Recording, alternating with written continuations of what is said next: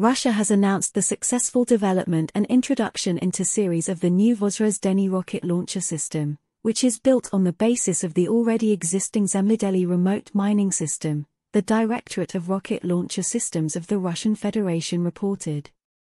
The head of Rostock Sergei Chemezov stated that this is not a completely new volley fire system, but rather a universal modular transport launch container that integrates with the Zemledelie system.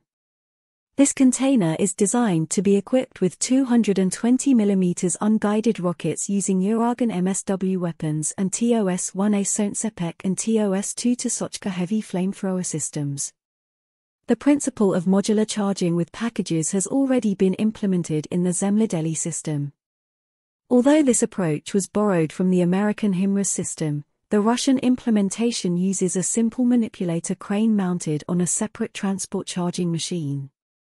Thus, converting the Zemledelie system to a Vozrozhdenie salvo missile system is probably not too difficult, and only updates to the fire control system or firing tables are of possible importance.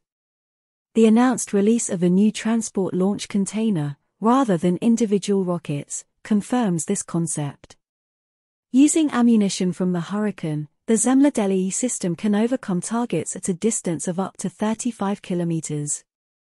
With the use of thermobaric 220 mm rockets, the range can reach up to 6 km for the old versions and up to 15 km, if you believe the statements from Russia about the capabilities of updated ammunition for TOS-2 Sochka.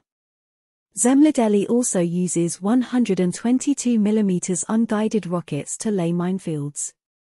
Due to their longer length compared to standard ammunition for the Grad, they can reach a range of up to 15 kilometers.